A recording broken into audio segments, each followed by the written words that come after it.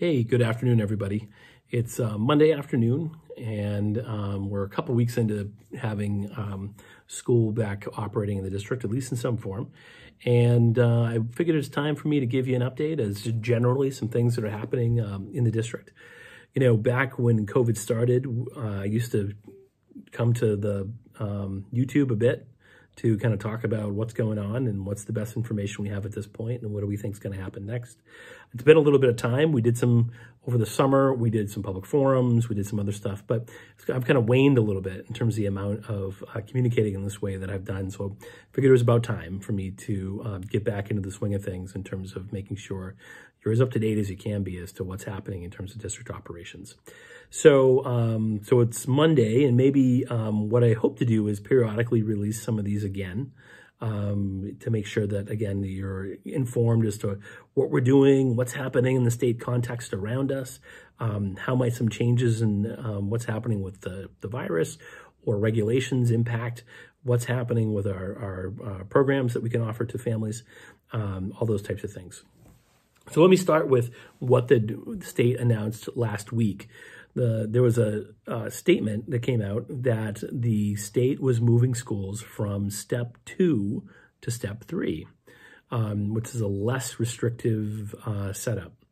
When we originally went into the building and planning process, the state had asked us to plan to go into step 2 and meet the restrictions that were available through step 2. Step 1, for those of you who haven't paid, if you haven't paid a ton of attention to this, I get it. But step 1 was we were fully out. That was back in March and April when we got into concern about the spread, and we were in step 1, which is fully remote instruction for all students across the state. And then as we moved into the summer and we did summer planning, we moved into step 2. And step 2 included social distancing, all the other regulations you've heard us talk about over the course of the summer as we were trying to do our planning, and then into the start of school. So so then they had this big announcement. Oh, we're moving from step 2 to step 3. And the reality is, and I want to make sure people are aware of this, is that it doesn't change a lot in terms of the big things that have an impact on the amount of in-person instruction that we're offering our students.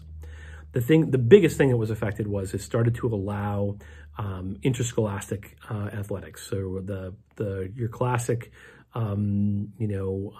opportunity for athletics between schools around the state, and that was freed up at the high school and even at the middle school level if we wanted to loosen things up in that regard. It also included a little bit of adjustments to the ways in which we may be able to utilize gymnasiums and cafeterias. But the big thing that did not include was it doesn't include any changes in their recommendations around social distancing.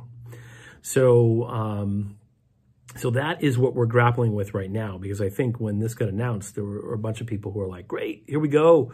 Schools are going to be totally open again. It's just a matter of time. And we're going to be back to 5 days or 4 days or some type of intensified amount of in-person instruction. But the reality is that it really didn't change a heck of a lot around the key things that really constrain how many students we can have in in-person instruction. Now, as a district, we continue to emphasize student and staff safety, but we also believe, kind of as a stated kind of way in which to think about this, that the more in-person instruction we can do, the better. The challenge, like I said, is that we're still at the high school level. The middle school level is still a recommendation of 6 feet of social distance between people in terms of our setup. And that at the lowest grades, they've been talking about 3 to 6. It's a little amorphous. Now, we originally built around 6 feet because the change that came that had a sliding scale that it can include as something as low as 3 was something that came very late, and we didn't feel it was appropriate for us to try to scramble at the last minute to make it work.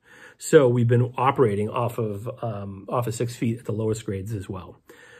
What we're trying to do now is we know that even if we slide back to 3 feet, if we started using 3 feet, because we've been reasonably successful so far in terms of keeping people safe and being smart, that if we slide things back in the lowest grades to 3 feet, we still cannot get all students in at 3 feet distance from one another.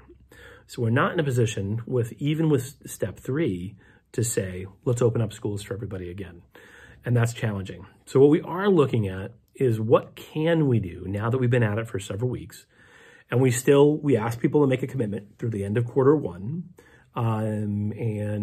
So families have made those commitments to certain forms of instruction. What can we do in the short run if we wanted to offer opportunities for additional students to have some more time in school? So we're having a bunch of dialogue about that. Right now, we haven't come to any final conclusions, but we're trying to explore it because, like you, we understand how important it is to have kids right here for in-person instruction. So more to come. Stay tuned. 8th grade. Some of you, 8th grade parents, I know obviously this has a huge impact on you. What happened where we've had 8th grade students totally remote the entire time that we've been back. And some others of you in the district might be aware of that, might not be. What happened with 8th grade was a couple things. One, we had surveys that had gone out. We had multiple surveys asking people, what do you think you might do? Do you think you're going to be in person? Do you think you're going to be remote? What do you think you want to have happen for your child? And through our first couple of surveys, it looked like we were in pretty good shape where we'd be able to handle the social distancing, meeting the standards set from the state, and be able to get students in to our spaces on a 2-day rotation, which is what we're doing now. Monday, Tuesday for some kids, Thursday, Friday for others, and then remote on Wednesdays, and then a fully remote option for some families. But what ended up happening is in our last survey, where we asked for commitments from people, we had a lot of 8th grade parents change their minds and move to, I want to go to a hybrid instruction. And at that point, we started to explore, okay, we can't fit all these kids, even on 2 days where we have half the kids in and half the kids out. With the social distancing requirements, we cannot fit all these kids in Riverside Middle School. So what are we going to do? Or in classrooms? So we started to explore the gymnasium and breaking up the gymnasium into parts, utilize the cafeteria. And we had purchased some wall systems, some temporary wall systems we could use to break up part of the gymnasium to make it all work. Well, a couple things happened right as we were getting about a week away from school starting. One was that those walls became back ordered, and they weren't going to be available through at least the middle of November. The other thing that happened was we started to get teachers in, and as we were putting out desks and kind of exploring what was going on, what became really clear in the gym is that it is a lot noisier than we thought that ventilation system was going to be. It's a little bit of hyperbole, but it's like a jet engine over the top of the head of the gym. And we started to become concerned about the ability of teachers to teach in that environment in an effective way and to be anything other than just kind of a holding tank for kids. And we just didn't think that was appropriate. So we initially pushed out to remote instruction. We've been exploring a bunch of different, we know this is a big strain on families. We're exploring a lot of different options right now, which include the possibility of utilizing part of the high school. Also, some other ways in which we can do some noise reduction, but we don't want to affect ventilation, which is such an essential component of keeping everybody safe and having clean and safe air. So again, we're moving closer to some new approaches to what we're doing with the 8th grade, but we're not finalized yet. And we are sympathetic to what everybody's going through on that front. I want to take a minute to just remind people, people have been really good about what needs to happen in terms of staying home and when students should stay home, when staff should stay home. And I just wanted to run through one more time just to clarify, when is it that you should be staying home? So here's the stuff. If you test positive for COVID-19, yes, you should be staying home. The students should be staying home. If you show symptoms of COVID-19, and these are, I'm going to run through them really quick: cough, shortness of breath, difficulty breathing, a fever over 104, chills, fatigue, muscle pain, body aches, headache, sore throat, a loss of taste or smell, congestion, runny nose, nausea, vomiting, diarrhea. If you're experiencing those symptoms, staff or students, then initially you need to stay home until you can connect with your primary care physician and your doctor, and get to a point where you can have, where a doctor gives you clearance to come back to school. Now we can, a COVID test sometimes is what's necessary in order to do that, but what's most important to us is just this information from a doctor. If you've been in close contact with somebody who ends up testing positive for COVID-19 and you realize that you were in close contact with them, you were less than 6 feet apart for more than 15 minutes, that would be close contact, then you potentially need to quarantine and you need to get tested. Again, we go back to the fever. If you have a fever over 104. And the last one is, I'm going to flash up the map in just a second to remind people of this, but that non-essential travel. If you were involved in non-essential travel, non-work related type stuff, and you visit a county in the northeastern part of the United States, which Vermont has deemed a yellow or red county, which is based on the number of people that are currently active COVID cases in that county, then you need to quarantine. In Vermont, when you return, you need to quarantine either for 14 days to make sure you don't have any symptoms as a result of potentially catching COVID, or 7 days and then getting a negative COVID test.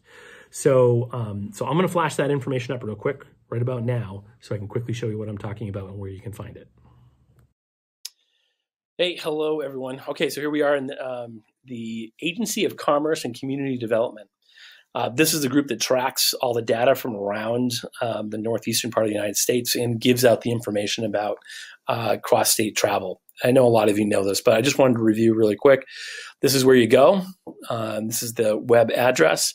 When you do, you get here to all this information about what's happening in regards to cross-state travel.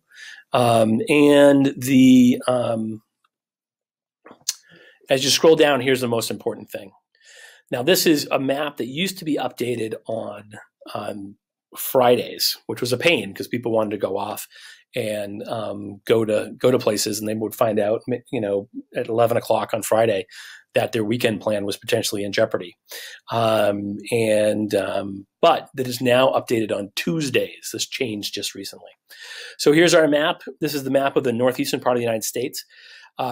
If you go to areas that you quote unquote, if you go to yellow or red areas, these are places that have higher than 400 active cases per million in the particular county. If you go to those places to visit, driving through and not, stopping for gas or doing something like that is okay. Or if you're going for essential travel, which would include work, that's okay. But if you go to places like, for example, York, and we went through this with a lot of families at the end of the summer, if you go into York County, Maine, which includes York Beach, right now it's a county that's in red. If you were to go this upcoming weekend to York County after the Tuesday, if Tuesday is still in the red, if you go to York County and you hit the beaches, you stay for the weekend, and then you come back, you'd have to quarantine. Vermont would expect you to quarantine for 14 days or to go after 7 days and get a test. That also applies, not just for yellow and red counties. Let's see, yellow counties like Hillsborough, New Hampshire, where Manchester, New Hampshire is, and all around Boston and everything around some of the metropolitan DC area, but anything outside of this area. So if you were to travel to other parts of the United States beyond Ohio, south of Virginia, you were to go abroad, the expectation is that you are doing you're going to quarantine. So please be aware of this, and please make sure you're checking this on a regular basis, and that you're being thoughtful about travel, and then thoughtful about whether you as a staff member or you as a parent are in a position to either come to school or send your child to school. All right, thanks. Okay, a couple other quick things. Thanks on that. Please keep being diligent about that stuff. Let's keep everybody safe. I also want to mention we are in the midst of, we are right at the crossroads of so many things that are happening in society right now here in the district. You have all the COVID stuff, but also we're right in the middle, and have been for months, right in the middle of the conversation around race. A few months ago, we went through a conversation about a book. We had a request from a set of parents who felt that a book was inappropriate. And that book was connected in part due to some perspectives around racial stuff, and also the way in which police officers were portrayed. So we went through a whole conversation about that. We had not that long ago, or around the same time, had a new staff member who was a person of color resign and indicate that they were concerned about the way they were treated. So we are in the midst of having an external investigator investigate that information to report back to the board about that. It's a sad moment for all of us in the district to have that occur.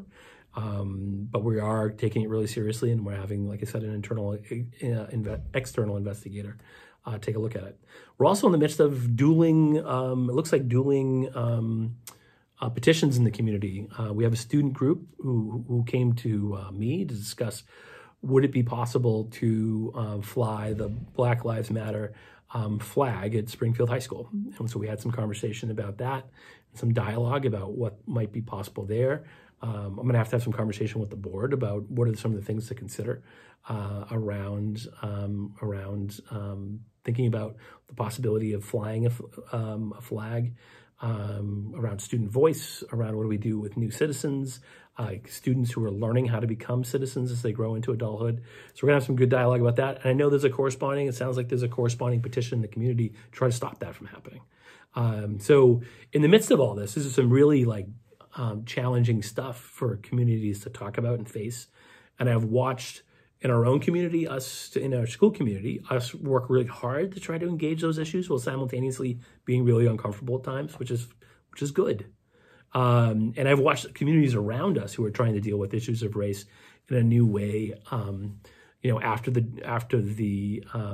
death of George Floyd and and what's happening, people of color disproportionately affected by COVID, that there's a new engagement around those types of issues, and there clearly is here in Springfield. And I would just ask as we go through that we all, everybody, regardless of viewpoint, that we all work really hard at being really civil and respectful in our dialogue, respectful of each other's views, respectful of each other's kind of opinions and feelings about these issues, and that we give everybody an opportunity to kind of air their perspectives on things. And then come to what we feel like is the right decision as a community around a variety of these issues, not just a flag. So a couple other things real quick, and this is getting long and I apologize. I wanted to give people a heads up, a renewed update. We had more than a year ago, the legislature had passed a new legislation around lead testing in schools and water. And they created a new standard that was higher than the EPA standard of 4 parts per billion. There should be less than 4 parts per billion of lead present in any, if you measured any, you took samples from any taps or any faucets around the district, and they did this all over the state. So we did, that initially came out in June. In the fall of last year, we did our first set of testing. And I put out a letter to folks saying, hey, look, this testing's about to happen. Here's what's going on with it. We collected samples from everything in the district. Then in November, we got back information. Some of our stuff passed, some of our stuff didn't. The things that didn't pass, we took offline, so they weren't being used by anybody in the district. Then we did our first level of remediation. So what we did is we switched out all the faucets, all the, anything, any of those receptacles, we switched out all that stuff. And then we tested again. Now we would have got our second wave of testing back right in the midst of the COVID stuff. So that was all delayed, and we got the stuff back in, it looked like June-ish of this year. It started in June and rolled into August. And then we've done our second wave of now remediation with okay, what else is, even after we did the faucets, are there still some ones that are over the limits? And we put in close to the faucet, filtration systems that are close to the faucet. We really think that's probably going to take care of everything. Our now third wave of testing has gone to the state. And so we're hoping to get that back soon. And when we do, we're assuming this will take care of everything. But when we do, I'll make sure I get back to you one more time on that. A couple other quick things before I let you go. Just let you know that we're working on a new survey for all stakeholders in the community. This is for staff, students, families, about the experience so far this fall. What's going well, what's not, what are you hoping to see? And we're still working through the development of that, and I hope to have it out to you soon, because we, again, have an eye on the next big possible shift in things, I believe, is going to be in that early November, end of the first quarter period that we talked about before, that's when if there's going to be a major shift, it might be around that period of time, because that's when we ask people to commit. We want to have information from you to help us inform that decision-making process. Similar to a lot of the surveying we've done before, we want to do another wave. So you can anticipate that's coming soon. I hope to have more information out to you in the next week or so, hopefully, about when that might be. Last thing is, I just want to put in a pitch for substitute teaching. We continue to need substitute teachers, and we're having conversations about how to make that job more manageable for folks, something that they want to participate in, and I hope that if you're out there, both as a job but also as a public service, I hope that you would consider applying to be a substitute teacher here in the district. They are essential jobs for us. Things that are unbelievably important in terms of making our operations work on a daily basis. And it's under even more strain as a result of coming back in this strange form with a global pandemic going on. So I'd ask you to just kind of think about that as a possibility. All right, I'm 18 minutes in, way too long. Probably I lost most of you a while ago. But I did want to just thank you again for the patience, the flexibility, and the kindness which you have collectively kind of sent the direction of the district while we've been trying to work through all this and do the best we can for you and your families. It's unbelievably appreciated, and I hope that we continue to earn that from you. We're going to work really hard to do it. So best to you and your families, and I hope to be back in touch soon with another update. Thanks.